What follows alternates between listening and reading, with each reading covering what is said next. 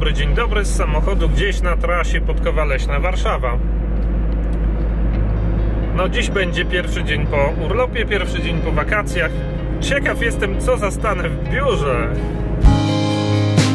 The problem's not the world, it's what you're thinking.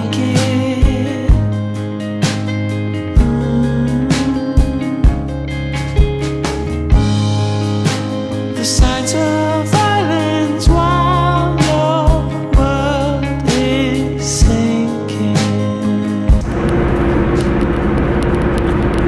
Nawet po 15 latach pracy zawodowej można zrobić pewną zmianę. Ja tą zmianę właśnie w te wakacje zrobiłem, a mianowicie jak do tej pory zawsze byłem raczej fanem takiego wyjechania na wakacje, ale sprawdzania poczty. No bo wolałem na bieżąco jakoś ogarniać to, co do mnie przychodzi, niż później mieć 2 dni wyjęte z życiorysu, jak wrócę, na ogarnianie tego wszystkiego, co przez 3 czy tam 2 tygodnie do mnie przyszło. No tym razem zrobiłem inaczej. Przez te 3 tygodnie nie otworzyłem ani razu w ogóle inboxa pracowego i bardzo się cieszę, że mi się to udało, bo to ja jestem zawsze największym problemem. To ja mam ochotę sprawdzić, to ja mam ochotę, a może tutaj coś tam, a może forwardnę tego maila, albo ten, a przecież jak jestem na wakacjach, to jestem na wakacjach. Wakacje są od odpoczynku. No więc ciekaw jestem, ile czasu się będę odkopywał z maili, po pierwsze, po drugie ciekaw jestem, czy znajdę w tych mailach coś, co lepiej by było, gdybym znalazł wcześniej. Tego jestem bardzo ciekaw, bo jeśli chodzi o jakość odpoczynku, to 3 tygodnie bez zajrzenia do inboxów pracy, nigdy w życiu tak nie odpocząłem jak ostatnio.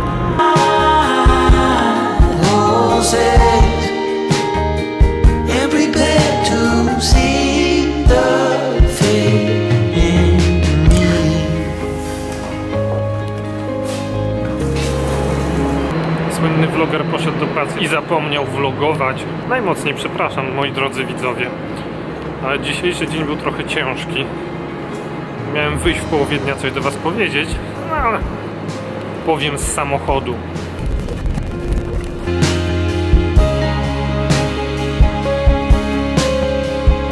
Z tego miejsca chciałbym pozdrowić Ludwika Siadlaka, jedynego vlogera, którego imię i nazwisko bardzo dobrze zna moja córeczka. Moja córeczka 2,5 roku. Chciałbym pozdrowić Ludwika, który trochę sprowokował ten odcinek w sensie takim, że któregoś razu w swoim vlogu zrobił coś takiego, że nagrał 2 odcinki, jeden dłuższy, drugi krótszy i spytał ludzi: no słuchajcie, powiedzcie mi, jaki odcinek wam bardziej pasuje, oglądajcie sobie ten, który wam bardziej pasuje. No ja to skomentowałem tam u niego w ten sposób, że powiedziałem mu: słuchaj, to ty jesteś artystą, to ty jesteś twórcą, to ty powinieneś wiedzieć, jak się wypowiadać. Czy się chcesz wypowiadać w dłuższej formie, czy w krótszej, to ty decydujesz, nie pytaj publiki o zdanie. No bo uważam, że nie powinno się pytać publiczności o zdanie, w sensie takim, że to są takie dylematy, które każdy twórca powinien sobie przemyśleć, a później wyjść dopiero z czymś do ludzi. Także moja opinia jest taka, nie tylko vloger, nie tylko muzyk, ale każdy profesjonalista powinien się najpierw zastanowić nad sobą, nad tym, kim on chce być, człowiekiem od czego, czy człowiekiem od krótkich, czy od długich wypowiedzi. Czy specjalistą od marki osobistej, czy może od komunikacji. I potem tym kimś być. I komunikować w taki sposób, w jaki sobie założył. W takiej formie, jaką sobie założył. I jeżeli potem okaże się, że to się nie sprawdza, albo ów twórca, artysta uzna, że on chce coś zmienić, to po jakimś czasie można to zmienić. Nie jest wcale powiedziane, że raz podjęta decyzja na temat formy, na temat treści, vloga, bloga, jakiejkolwiek twórczości profesjonalnej musi być na zawsze. Jeżeli się ją zmieni, to się przegrywa, bo się nic nie przegrywa, nawet wręcz się wygrywa. Ale jednak nie powinno się obarczać publiczności decyzją na temat tego, jacy chcemy być i co chcemy przekazać światu. Ludzie na co dzień mają wystarczająco dużo decyzji do podjęcia i myślę, że takich decyzji już nie chcą podejmować.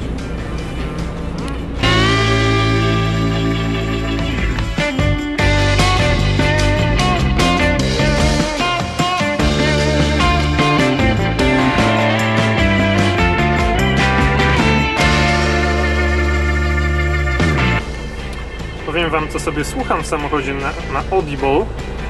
Fajna książka, no to dobrze się zaczęła, bo dopiero zacząłem. So good, they can't ignore you. Hal Newport. Taki pan, co na TED Talku mówił też, że deep work, żeby się zająć jedną rzeczą i bardzo po prostu na tym skupić i nie rozpraszać. Prawda.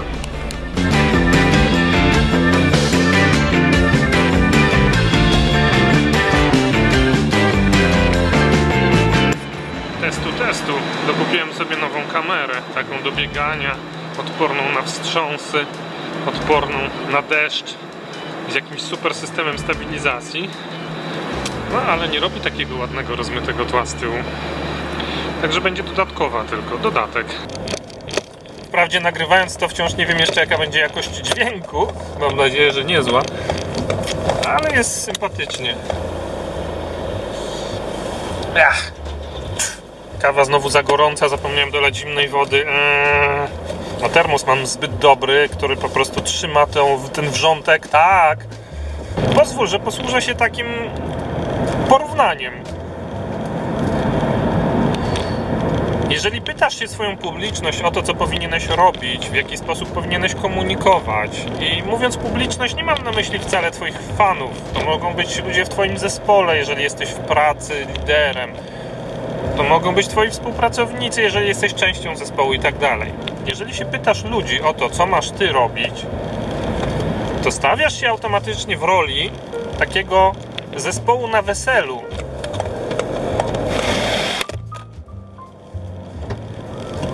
Gdzie każdy może do tego zespołu podejść i powiedzieć: słuchaj, Jerzy, a zagraj mi tutaj takie tango. Natomiast jeżeli poświęcisz trochę czasu, zastanowisz się nad tym, co chcesz ludziom mówić, w jaki sposób, co będzie tą twoją wiadomością do świata, a potem zaczniesz to konsekwentnie realizować, tak? No to zachowasz się jak Pink Floyd, którzy po prostu nagrywali płyty, wydawali te płyty, ludzie ich słuchali. Na koncercie Pink Floyd nie można podejść do Davida Gilmoura i powiedzieć: Dave, zagraj takie tango. Bo on się spyta: takie co? Mam nadzieję, że ci się podobało. Jeżeli ten odcinek był spoko, wciśnij lajka pod tym odcinkiem oraz zasubskrybuj kanał i kliknij dzwonek i puść info do swoich znajomych. Jeżeli masz do mnie jakieś pytania, napisz komentarz pod filmem. Na każdy odpowiem. Trzymaj się.